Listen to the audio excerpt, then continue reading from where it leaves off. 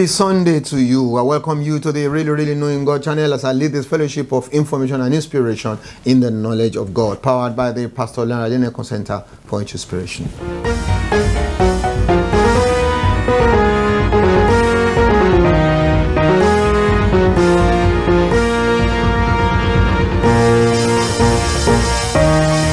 This is the Daily Gem Devotional, making you a gem to your generation and a gemstone upon the crown of our Lord Jesus Christ. We are shining truth this morning on what I call, be careful, not everything can be put in writing. And that's coming from 2 John 7 to the end of it. Shall we pray together this fine Sunday morning? Father God, we bless you, give you glory and praise. We are glad.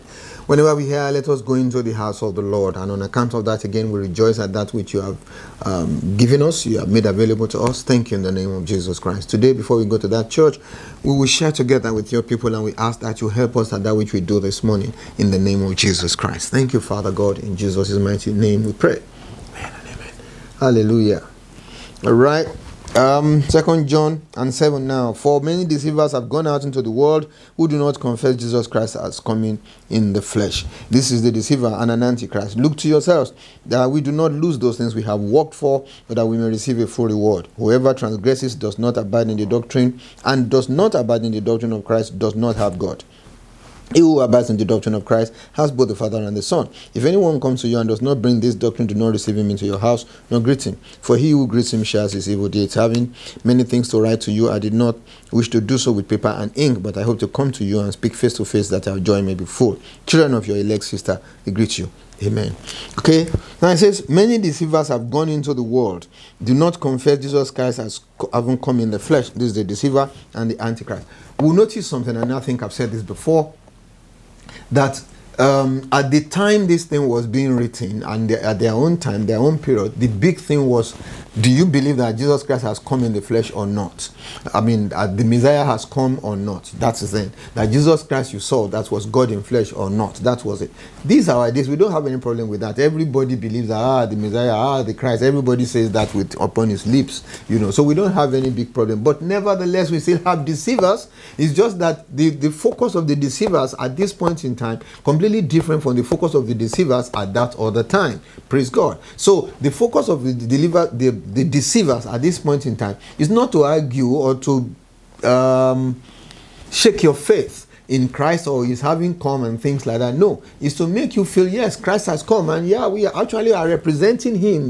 We are his messenger. He's the one who sent us to you to say a lot of rubbish. You know, I'm sorry. Praise God. But that's the way it comes these days. The Bible says in Matthew 24:24, it says a lot of people, false teachers and false prophets, they have gone out into the world and they will do great miracles and wonders, in so much that if they are not careful, the very elect will be deceived. What's the meaning of deceiver?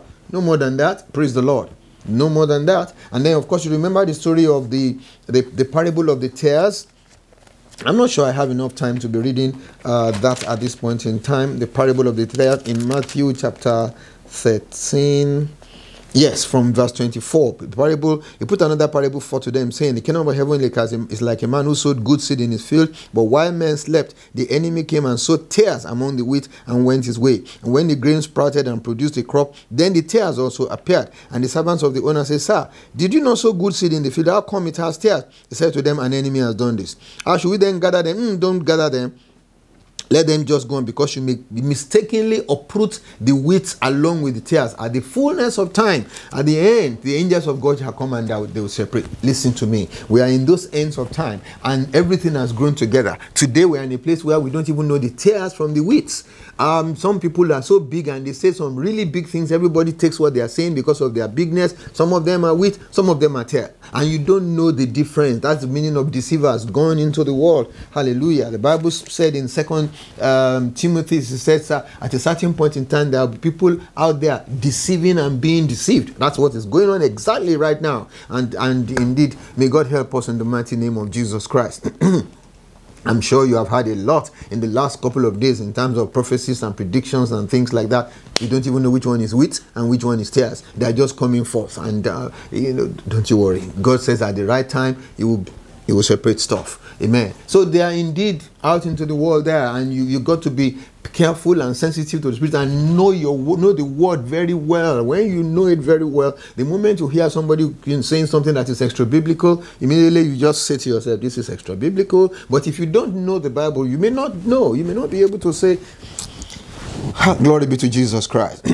So it says in verse 8, it says, look to yourself. Again, we are back to this take heed. Again, we are back to this be careful. Again, we are back to this pay attention to yourself. You put it this way, say, look to yourself. That's the way.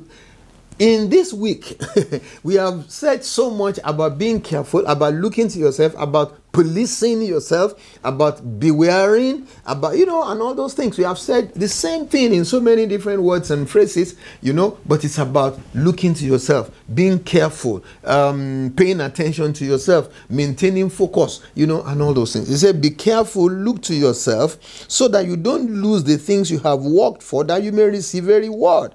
This is interesting. What he's saying is this: there's a possibility of losing your reward even before you die, even before you pass, even before you go to stand before, you have already lost your reward here. Be careful so that it doesn't happen to you. You don't lose your reward, even while still here, even before you pass, even before you transit. I think it's a little bit scary, and it's something that, the Lord is saying to us at this point. It says, look to yourself so that the things you have worked for, it's not as if you are missing out on a reward because you are lazy. It's not as if you are missing out on a compensation because you are lazy, because you didn't do anything. No, it says be careful so that the things you worked for, you were busy, you were active, you were diligent, you did some things, you did well. But however, because you didn't look to yourself, because you are not careful, the things you actually worked for, you lose your reward. Scary, isn't it? God help us in Jesus' mighty name. And then it goes on in verse 9. Whoever transgresses and does not abide in the doctrine of Christ does not have God. Whoever abides in the doctrine has both the Father and the Son. Let me talk about that, because I missed out on something like that the last time. Was it in this same book or in the Gospels? I've forgotten now. But what I want to say is this. This transgression, there is a way some people try to say, yes, it's in this same John, but I think it was in we were still in 1 John at that point in time. Yes. So where it says all transgression is sin. Yeah. Some people, these hyper grace people, they try to make a distinction. There's a difference between sin and transgression. There's a difference between transgression and iniquity. And all those things are sins.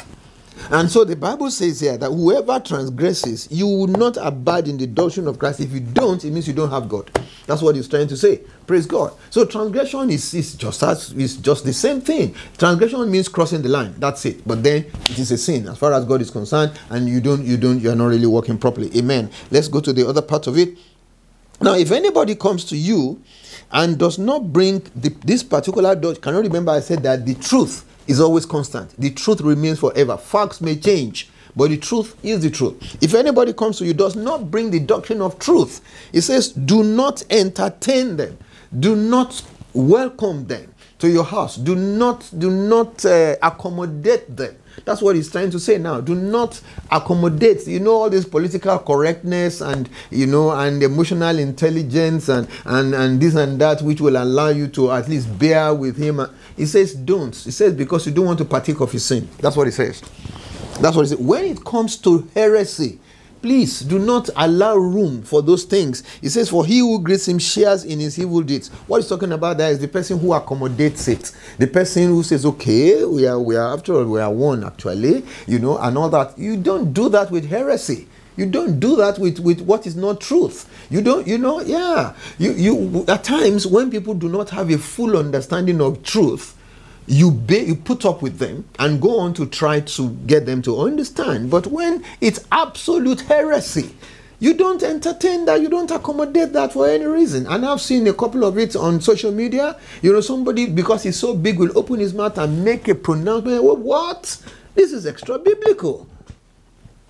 It says, do not entertain them. That's what the Bible is saying here. As if you entertain them, if you accommodate them, if you are sharing in their evil deeds, and that will not be your portion in the mighty name of Jesus. It now says, I have many things to write to you, but I do not wish to do so with paper and ink.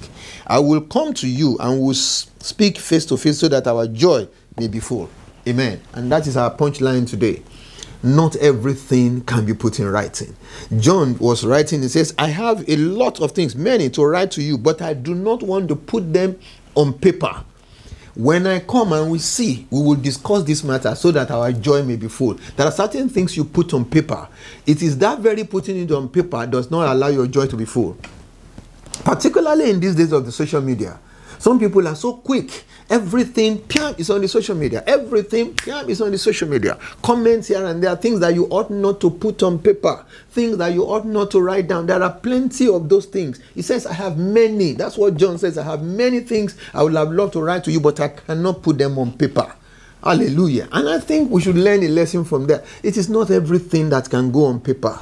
It's not everything that you can type as a message. It is not everything that you go on social media. It's not everything that you write down. Writing maketh a man exact. The moment you have put it in writing, it is difficult to reverse it. Even when you say you made a mistake, the one you have written is still there. Hallelujah. It is still there. And some people can say, oh, but he apologized later. Oh, I never noticed his apology. This is the one I noticed.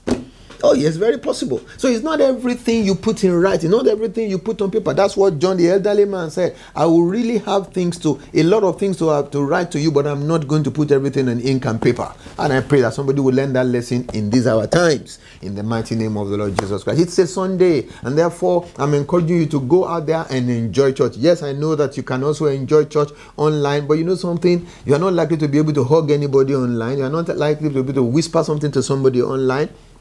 But I do wish you to commend somebody's looks. You to whisper something to somebody's ear, give somebody a hug, and all that. I really would love you to do that today as you go to church. That is part of why God created church. And may you fulfill that role that God expects of you in Jesus' mighty name. Thank you very much. The Lord bless you. Have a fantastic week ahead of you. Amen.